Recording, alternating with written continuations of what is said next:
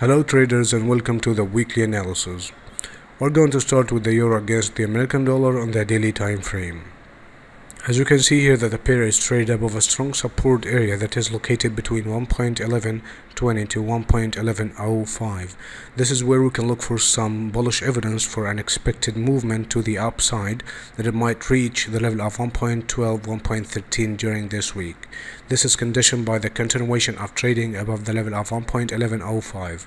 Let's move to the GBP USD on the weekly time frame. As you can see here that there is no evidence of something that might happen in the future, so we better wait for the pair to reach this support area that is 1.1972. This is where we can look for some bullish evidence for an expected movement to the upside that it might reach the level of 1.33.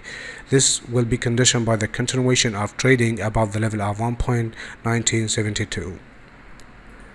Let's move to the gold on the daily time frame. So as you can see here that the pair is traded above a strong resistance level that is 1446. This is where we can look for some bearish evidence for an expected movement to the downside that it might reach the level of 1380. So as a matter of fact, we also can see here, we can find that there is a bearish engulfing pattern here. So this means that the pair might continue going down to reach our very first target. Again, this is conditioned by the continuation of trading below the level of 1446. Let's move to the Australian dollar against the American dollar on the daily time frame. We will be waiting for the pair to reach this area that is located between 0.6865 and 0.6832. This is where we can look for some bullish evidence for an expected movement to the upside that it might reach the level of 0.71. This will be conditioned by the continuation of trading above the level of 0.6832. Finally, with the JPY on the daily time frame as well, it is actually traded above a strong support level that is 133.84. This is where we can look for some bullish evidence.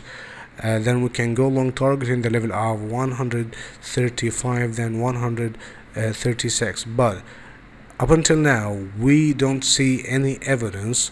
But here before, we had like a bullish engulfing pattern, and then here we can find that there is a bearish engulfing pattern. Then the pair goes down to 133.84. Then this is where we can look for some bullish evidence. If we zoom out a little, we can find that we have a gap here between 133.84 to 131.52. okay, so there is a great gap here. So if this level is broken, the support level 133.84, this means that the pair might continue going down to reach at least 132.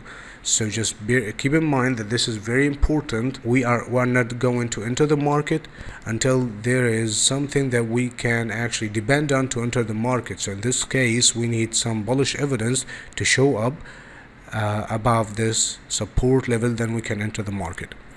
I hope this helps, and thank you for watching the video. Have a wonderful week.